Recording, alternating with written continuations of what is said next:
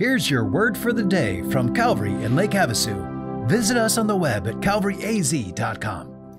Good morning, Calvary. I'm Pastor Pete with your word for the day. So we're just about a week away from Christmas, and I hope that your home is starting to get filled with all those good smells of baking, because that will get you in the mood for today's scripture verse.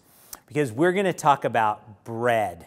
You know, nice, squishy bread that has lots of yeast in it and tastes delicious.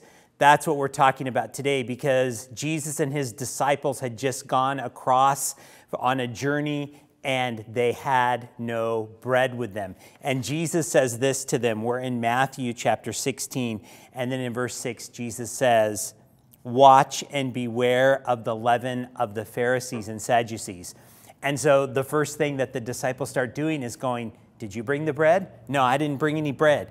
"Who brought the bread? Does Peter have the bread?" "No, he doesn't have the bread." "How about Judas? Did Judas bring bread?" "No, they didn't bring bread." And Jesus overhears this conversation about bread and the people wondering, where's the bread? And he says, "You have such little faith. Don't you remember that I fed 5,000 people with 5 loaves? Or don't you remember that I fed 4,000 people with 7 loaves?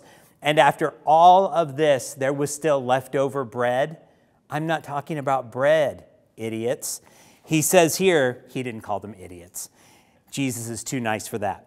He says here, "How is it that you fail to understand that I did not speak about bread? Beware of the leaven of the Pharisees and Sadducees."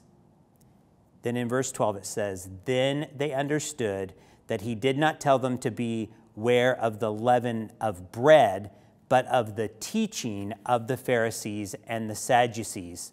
You see, leaven works its way through bread and it affects the whole structure of the bread. Just like bad teaching works its way into a life, works its way into someone's faith, and it can corrupt that life and it can corrupt that faith.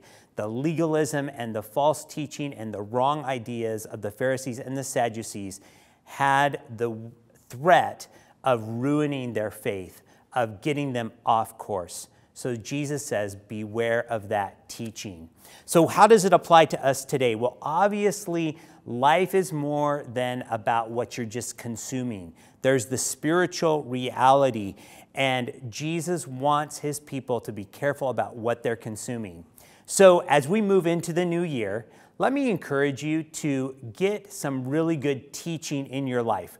Of course, listening to Word for the Day, great way to do that. Coming to church and being a part of the worship services and hearing the teaching of God's Word, a great way to do that.